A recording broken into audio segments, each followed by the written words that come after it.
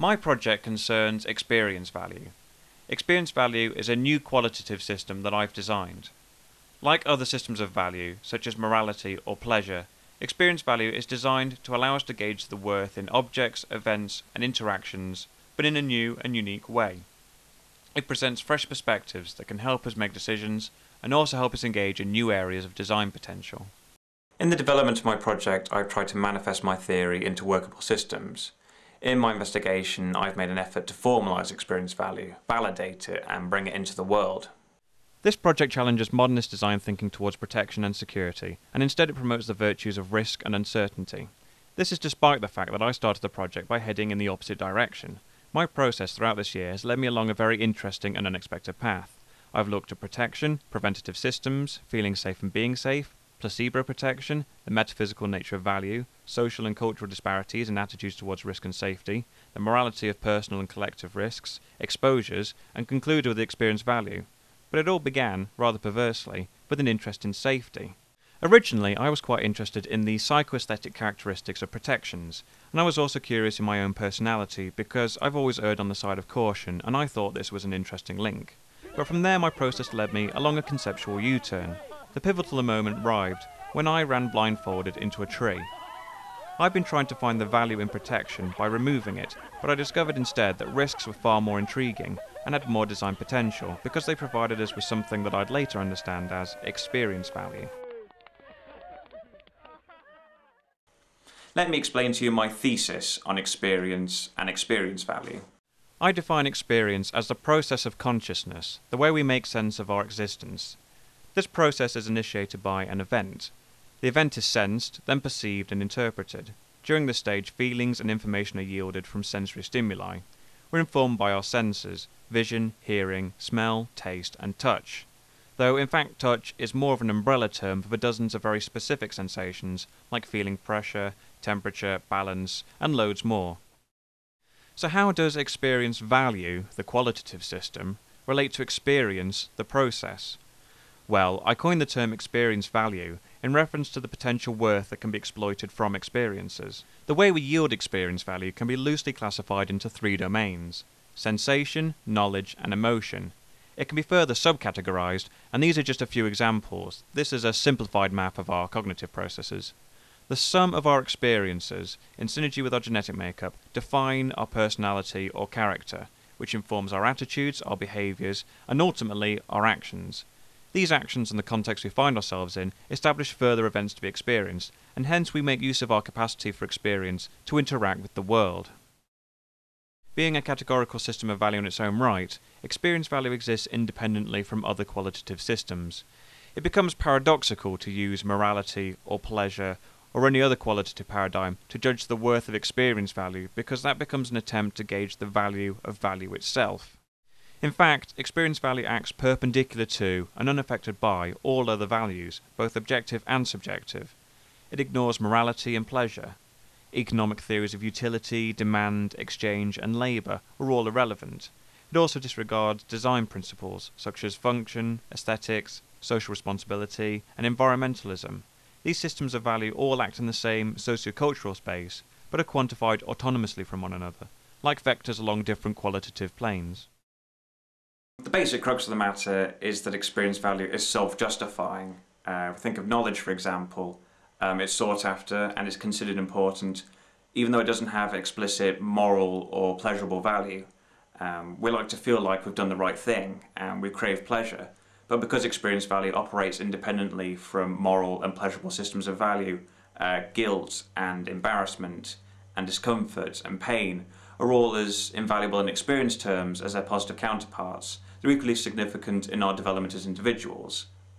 I really wanted to create a model for visualising experience and experience value because, as the scientific adage goes, if you can't measure it, it doesn't exist. I wanted to rationalise and formalise my approach to experience value, and also find a method for communicating my ideas, observations and developing strategies. So what I've done is I've designed a graph that explores experience in relation to time. It's based on a hypothetical premise that maybe the intensity of experience is something that can be quantified, and that the experience of various events can be plotted relative to one another on a time-based chart. In other words, at time t, X amount of experience was harvested.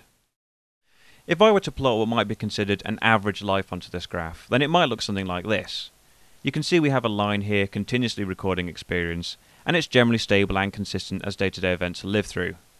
The subject might engage in a thought-provoking conversation, perhaps try a delicious meal for the first time, or read an emotionally moving novel, and all these stimuli will provide momentary peaks in experience.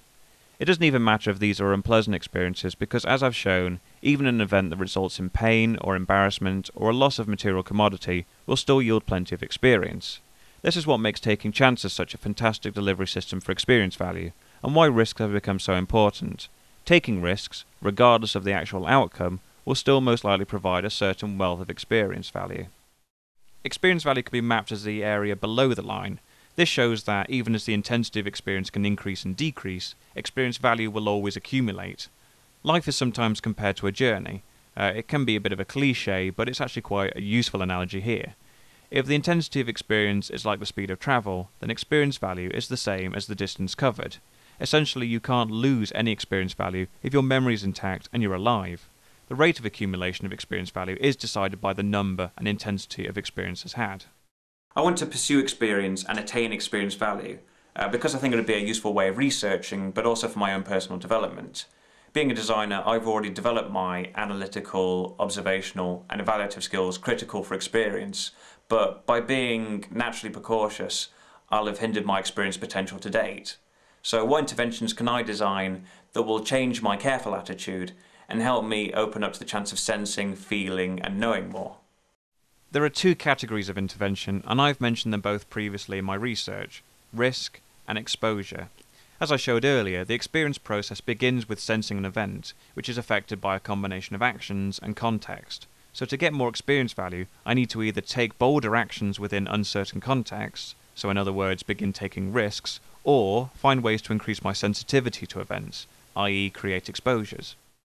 I define a risk as the trade of a commodity for an experience and a probability. A risk can turn out for the better or worse, but experience transcends this win or lose conclusion because experience is guaranteed either way. Risks can be classified by the commodity they gamble. There are three kinds of risk: physiological, the effect on the body and mind; sociocultural, the effect on interpersonal relationships; and material, the effect on possessions. If you remember the graph from before, I showed you what an average life looks like. Well, what about my life? I want to know how I compare to other people. Am I experience rich or poor? To gauge my life against other individuals in the subjective arena of risk, I designed a risk quantifier, a way of comparing attitudes and decisions. With it I can analyse a sample of test subjects and see how people approach risks and opportunities differently, and how much they can consequently gain from them. Hopefully this will reveal clues on how some people are able to get more from an event than others. I used an electrocardiograph and a galvanic skin response kit to gain indicative measurements of emotional stimulation during risks. Coupled with some questioning, I was able to identify two distinct profiles of test subject: risk pursuers and risk evaders. When at one point they had denied the potential for risk, most felt relieved, but critically some felt disappointed. These individuals exhibited a tendency to risk more when given the chance to do so. Yeah, I love it. Risks have an objective-subjective duality. Each risk has a probability that is concrete and tangible, but these users' attitudes towards the risks are subjective. For example, I think a lot about how badly risks may go. So it's been challenging for me, especially at first, to take risks that other people might consider trivial. But then again, that's important, and it's why I've been motivating myself now. Over the course of the project, I've initiated a number of risks of different classifications and various intensity. Some risks have been large, bespoke gambles, but most were small, repeated, day-to-day interventions, because ideally I wanted to erode my habitual behaviour patterns and realign my actions to match my new ideology. This process is similar to the psychiatric therapy of graduated exposure, used to cure phobias. For me, the most difficult interventions were all sociocultural, but these were also the most interesting, so I endeavoured to do as many as possible. These risks tested my dedication to experience value because it conflicted with my personal set of moral values. For example, I grew a moustache, knowing that my girlfriend has a phobia for them. Then I surprised her with it. She was repulsed and upset, and also annoyed with me for emotionally exploiting her for the sake of this experiment. But I didn't stop there.